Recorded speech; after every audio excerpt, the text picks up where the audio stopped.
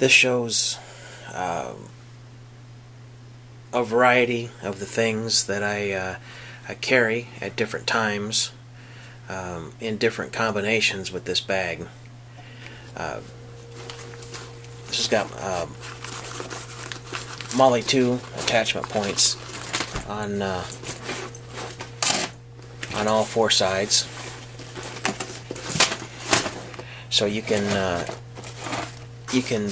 build onto the side of the bag as much as you need to. This is all Molly 2. This one right here is a Maxpedition brand name bag, but the rest of it is all U.S. Army Molly 2 different pouches and attachments and accessories for that backpack system. The main reason that I have the bag along is to carry a water supply. I work for two different farmers, and the way the two operate is completely different. One guy, he has storage bins on the farm, so the crop comes out of the field and goes into the storage bins, and he brings a travel trailer along, so we've got running water, we've got a stove, we've got an air-conditioned space,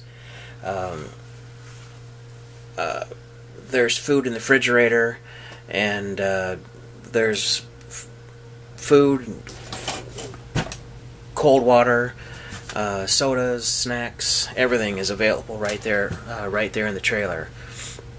And we're only working the farm all the way around the building site, so as the grain comes out of the field, it goes directly into the bin. So I'm back and forth about every half hour, so I don't need to carry an enormous amount of water with me when I'm working for him. So the smaller bottle, this is the 32 ounce.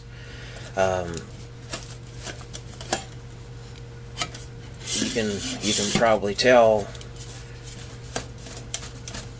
looking at the logo, where I purchased it. But I'm not gonna advertise for him. I'm just gonna say that this is a quality product, and I think I got it at a fair price. Also got this one there. This is a 40 ounce bottle, and this is a 40 ounce bottle. All three of them bottles will fit inside this pouch, and it's padded and insulated, so it'll help hold the temperature of the bottle for a long while you're working out there. So, losing my train of thought. Reasons that I carry the bag. These are different things that are with me at different times for different purposes. I'm always scaring up wildlife out of the field, so I have a pair of binoculars with me. There's farms and fields that I work clear down south, and then down by the river, where my phone is usually my main timepiece, but this is one of the best watches I've ever had. So it clips right on the side of the bag, and it's always with me. I got a blast match, ferro rod, little multi-tool, neck knife, anemometer, flashlight, and then the gizmo I made to support a bottle over the top of a flame, or to use it as a hot pad holder. all of these things here in front either go into the smaller side pouches, or they go into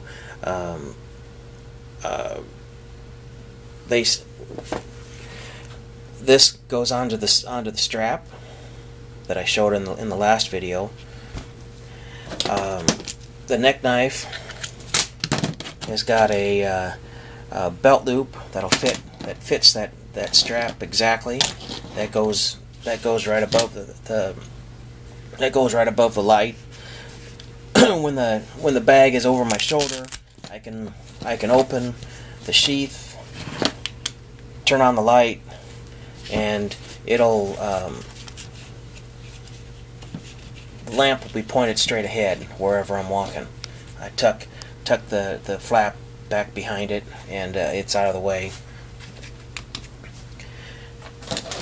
I need an anemometer.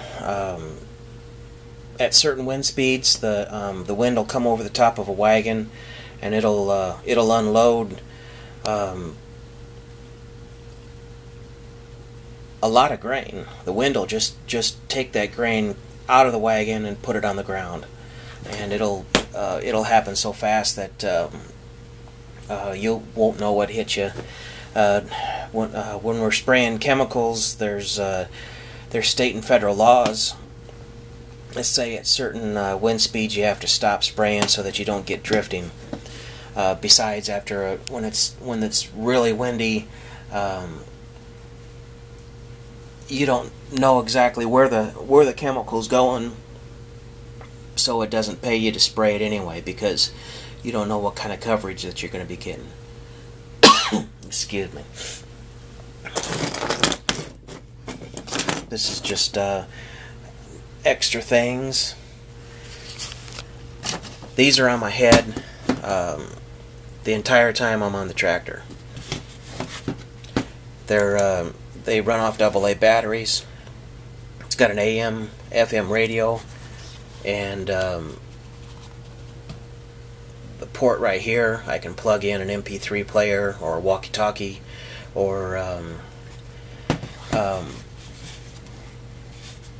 basically anything that'll use a 3mm jack. This is the fifth pair that I've had. The first ones were like they were chipped out of stone. The dinosaurs and cavemen were using them compared to these. Every year, the sound protection gets better. They put better speakers on the inside. They put better receivers and better controls. My first one had one button to push. You had to push, hold it in. You would hear it click, and it would be on. Then you had to sit there and play with it, and there was one button to go from AM to FM to turn it on and turn it off.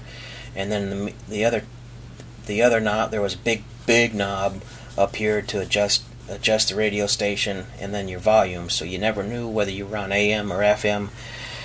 You didn't know whether you were out in the sticks. So this is just a lot better.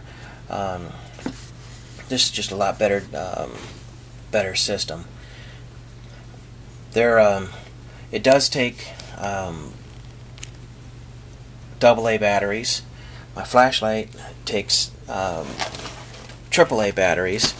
So in this bag here, I have spares. I have spares in this first pouch. So that's a requirement. I really want to be able to hear when I'm 60 years old without the use of hearing aids. I bought this, I put it together, and I used a piece of aluminum flashing to make a windscreen. And I put all this together because this aluminum flashing will wrap around this bottle, and then the bottle will go inside the cup.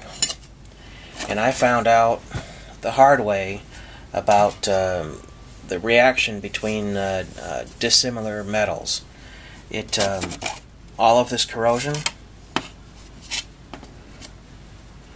that's on the inside. This is new and shiny metal when I put it on there, and it smells like battery acid, and it's put a permanent etch on the side of this bottle. And that's not a defect of the bottle and the cup. That's my dumbness for using aluminum and putting it right next to stainless steel in the presence of water. So don't do that. It's a bad idea. I can clean this up with a Scotch-Brite. It's not destroyed. It's just the finish just isn't shiny anymore. But I caught it in time, so just don't do that yourself. Okay, we're gonna call this the end of this video, just so that these don't become long monsters that I have to try to upload.